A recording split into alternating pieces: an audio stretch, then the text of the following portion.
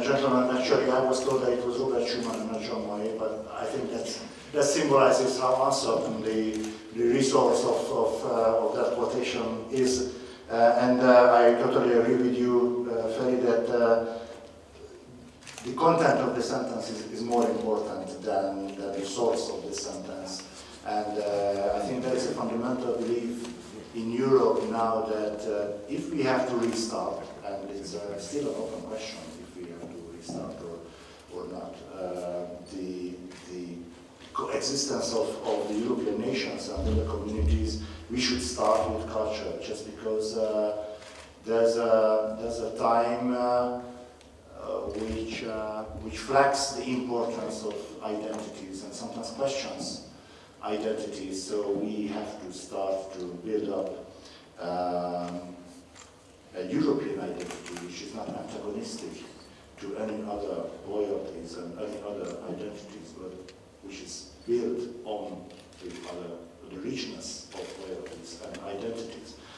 And that's why we initiated this year, the European Year of Cultural Heritage, and that's why I'm very happy that I can be here, and thank you for your invitations. I think you, the organizers, are probably the most proper persons and people to talk about cultural richness of the European Union, because you as interpreters, your experience this richness and difficulties of the intercommunication among cultures, either local or regional and national cultures.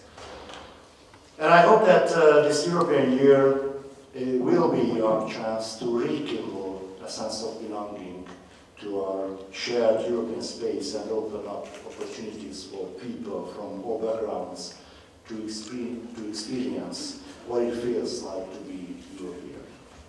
This means that we need to reach people, especially young people, where they are in their communities, small villages, towns, cities and capitals. The European year is much about Kőszeg, about the people who live here, as it is about Veszprém, my home city, which is just celebrating the Polish-Hungarian friendship, the day of the Polish-Hungarian friendship, and this year Veszprém is the capital of the Polish-Hungarian friendship, and just hosting the two presidents, Poland's president and Hungary's president, this afternoon.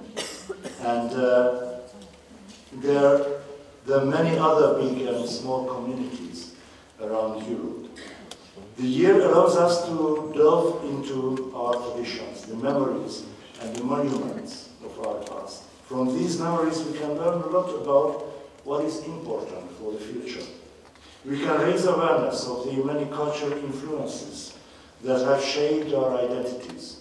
We can reconnect with our roots as Europeans, and we can promote innovation while respecting the historical value of heritage. And Interpret Europe can have a big impact on how people interact with cultural heritage. Sometimes learning about heritage can be more effective if it takes place outside the classroom, right where events happen and people live. This can be experienced through guided walks in towns, exhibitions in galleries, or visits to natural beauty spots. To a great extent, this experience of hands-on heritage interpretation is the link between education and cultural heritage. It also fits very well with one of my priorities for the year, to focus on children and young people. Cultural heritage is a bridge from the past to the future, and who better to build this bridge than young people? When we kicked off the European Year of Cultural Heritage, we gave young people the opportunity to interpret heritage themselves via the social media platform Instagram. We launched a competition for photos showing the tradition and explaining what it meant to the young people involved. The winning photo was a beautifully lit bridge at Florence annual Light Festival. This competition showed very clearly that young Europeans are not only interpreting heritage very creatively, but that they identify themselves with the very idea of a common cultural heritage.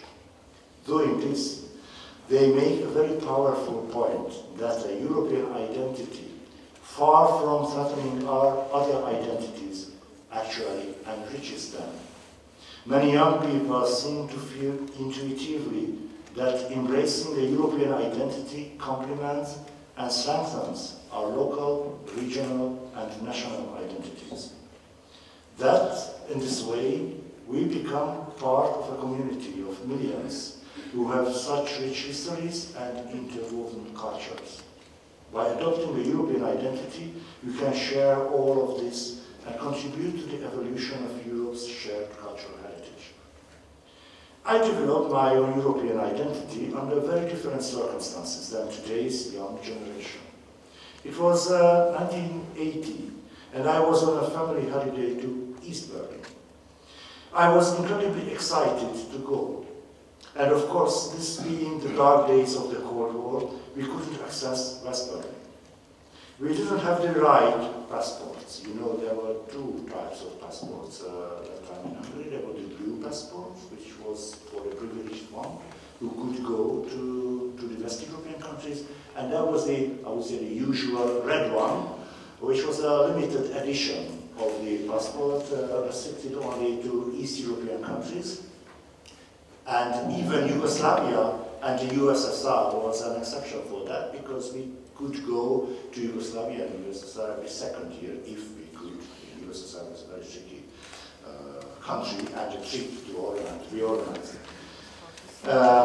So we didn't have the right passport, so all I could do was look over to the west from the top of the TV tower in the eastern part of the city.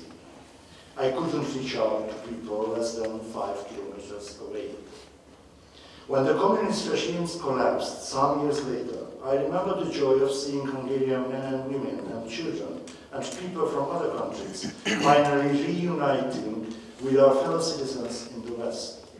Finally, we were free and able to express ourselves politically, culturally, artistically, without fear of reprisal or arrest.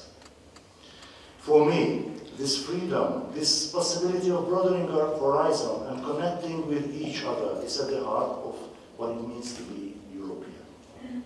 I'm fortunate enough to have had this transformative experience, as I suppose many of you have. But it is not a given. Not everyone is willing to embrace their multiple identities or even aware of how to take the best from this. What can we do to help foster a European sense of identity and create a more socially cohesive society? How can the European Year of Cultural Heritage support this? Well, I believe that by celebrating, exploring and cherishing our tangible and intangible European cultural heritage, we will show more people that there is more that unites us than divides us.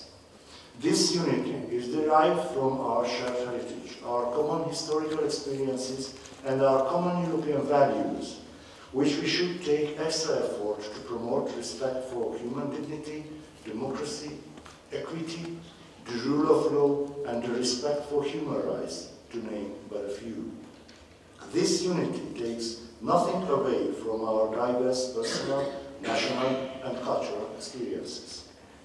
With the year truly underway, there are many possibilities to become involved. We are soon going to select the winners that will receive funding from a call for projects under the Creative Europe program, focusing specifically on cultural heritage. I look forward to the many ideas that will come from this work, and that will hopefully inspire many of you to keep bringing European cultural heritage to the forefront. Finally, I'm confident that the European Year of Cultural Heritage will help us have an honest debate about the shared values that connect us and that make us stronger. Thank you very much.